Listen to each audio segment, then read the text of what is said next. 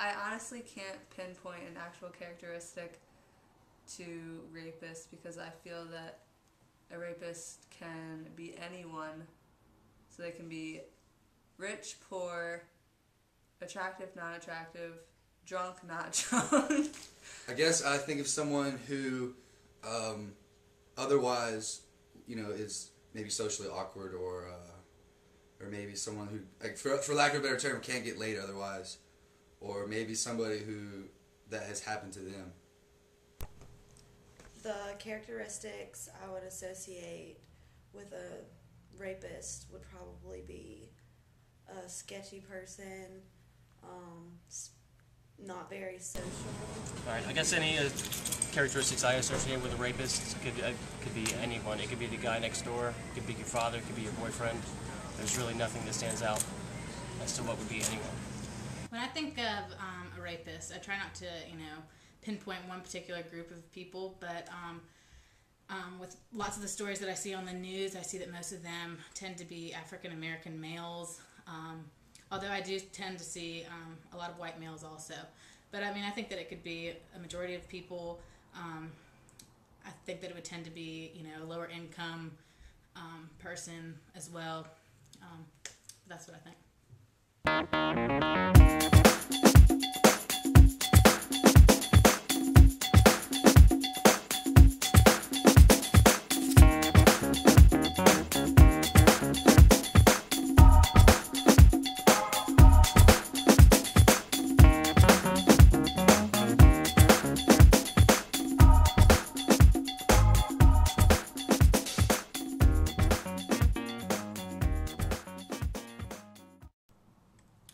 I think that the most common place that a rape would happen, in my mind, I think of it happening like on an alleyway, some dark place, maybe not even an alleyway, but somewhere where there's not a lot of people around. It could be on an elevator, it could be in a stairwell, or just some alley where there's not people around.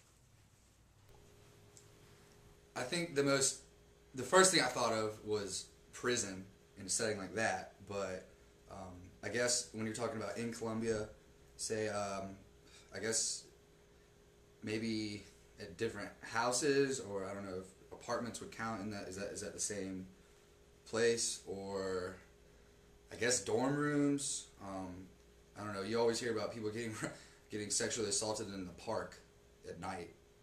I don't know.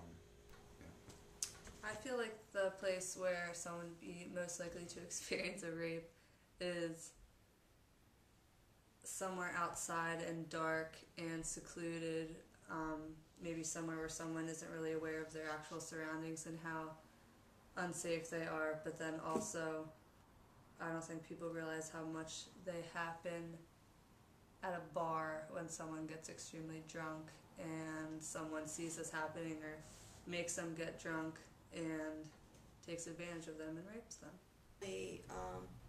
In darker alleyways or in sketchy areas in cities where people are walking by themselves, or I would imagine the most common place that a woman might be raped would probably be her bed or her boyfriend's bed, or maybe just a friend's bed at a party. It could happen anywhere.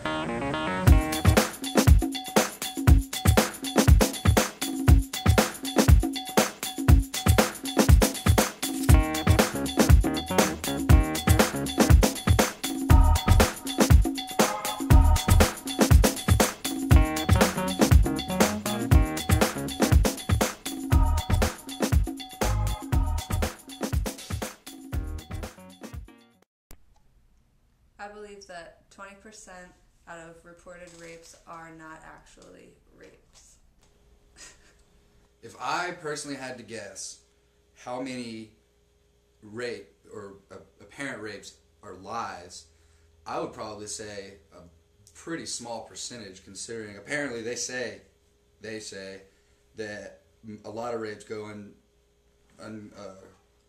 unreported anyhow. So if you're just going off the ones that are reported, I'd say no more than 10%.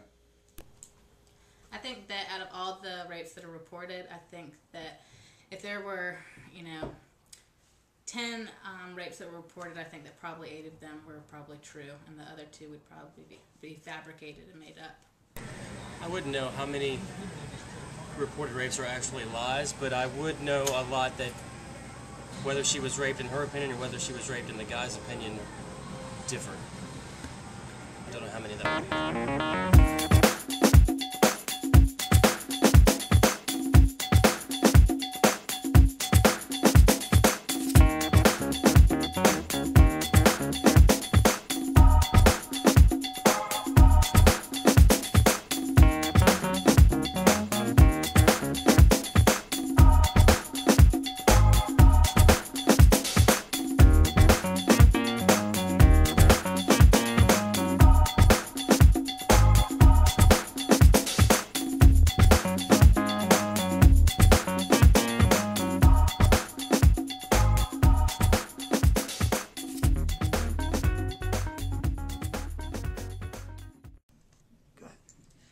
After the stay nurse comes to get the survivor, they sit down and talk about what's happened. The stay nurse asks the survivor about an hour and a half worth of questions. From there, the stay nurse moves to the exam process, which will take, on a good day, an hour and a half. On a bad day, and depending on the extent of the survivor's injuries, can take up to 4 to 6 hours. The exam starts because you have to consider the person's body as part of a crime scene. So they get a piece of white paper out for the person to stand on and a sheet, and the person has to stand on that sheet and take off all of their clothes and shoes. All of their clothes and shoes are then confiscated as evidence, and the person is given a hospital gown. After the person's clothes have been confiscated and they have that hospital gown, the stay nurse looks them over from head to toe for any visible injuries. They're looking for scratches, bruises, anything like that that could have started to show up. From documenting the injuries, the person then goes to the table and they proceed to turn the light off and get out a black light and wear special glasses just like in CSI and scan the person from head to toe. And if there's any DNA on their body, it will fluoresce. So if the survivor says, he licked my left breast, then the stay nurse knows to look at the left breast and see if there's any saliva that can be collected. And after they've completed the external part, they move down to the genital area to work on the exam down there. They start by having the survivor scoot down to the very edge of the table, and they're wearing just that hospital gown. They have to put their feet in the stirrups, whether male or female, and the survivor will look over their entire genital area on the outside. They take a bright purple dye that's really cold because it's sanitized and pour it over their genital area, and at that point the stay nurse is looking for BRATs, that's bruising, redness, abrasions, tearing, and looking at the outside and collecting every evidence that's possible to collect there. The stay nurse will then get out the speculum on a female and go for an inside vaginal exam, much like a pelvic exam. After the stay nurse has completed the pelvic exam, she will move down below to look in the anal area.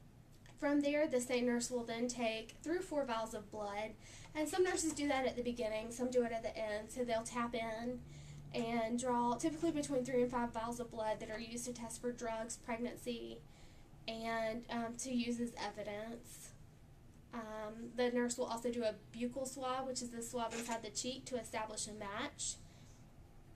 Depending on the circumstance, a lot of people don't have pubic hair anymore, so if a survivor does have pubic hair, the stay nurse before the exam starts will comb through their pubic hair to see if there are any foreign pubic hairs locked within the survivor's own pubic hair. So it's a very intrusive, complicated process that takes a very long time.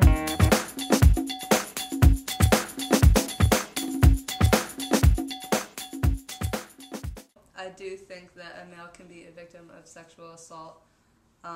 When I first think of a man being raped, I think of jail being raped by another man, but then I also believe that a male can be raped by women, whether it's at a bar, and I just think that a woman could just as easily take advantage of a guy than a guy can take advantage of a girl at a bar. I think it's definitely possible for a male to be a victim of rape by not only a male, but as well as a female. You see it in jails all the time. You see it on the streets. I don't think that rape is just specifically something that is dealt with a female. In my opinion, no, it is impossible for a male to be the victim of a rape by a female. And absolutely it's possible for a male to be the victim of a rape by another male.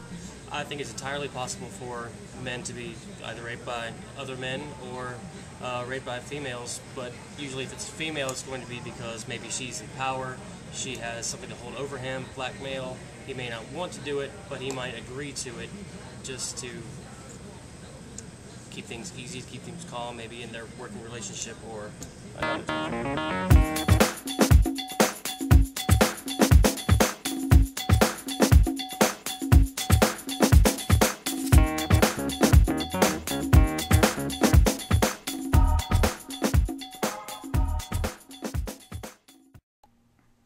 Violence prevention is important because people need to be educated on the trends of violence and know that violence is not right.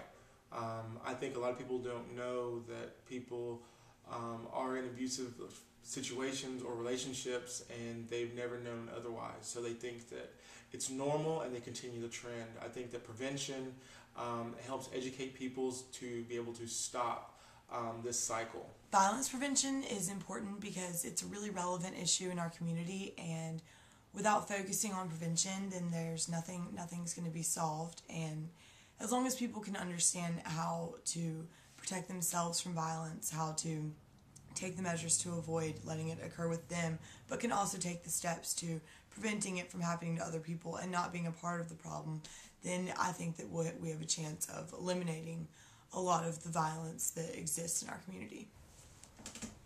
Violence prevention is important because it helps to focus on the problem before it occurs, and prevention can also eliminate the underlying causes and risk factors associated with violent behavior. I am dealing with violence prevention in my life by taking these things here, and when I get mad, putting them there and saying, I am not going to slap the shit out of you if you drive me crazy. I'm going to calmly know that these are not to be used against another person, or these. I have implemented violence prevention in my life by being aware of my surroundings and letting my friends know that they should always be aware of their surroundings and knowing potentially dangerous situations, and also mediating a situation that could escalate to violence, and just knowing all those things. Violence prevention has actually become a really big part of my own life. I have really tried to make the effort to raise awareness to people about how much of an issue sexual violence is in Columbia and how relevant it is to not just people in our community, but the people that go to our school, the students that we hang out with. Sexual assault and sexual violence is happening everywhere. The steps that I've taken for violence prevention in my life is just to know your surroundings and know that any situation can be potentially dangerous situation to be in, and I've let my friends know the same thing and have become a bystander.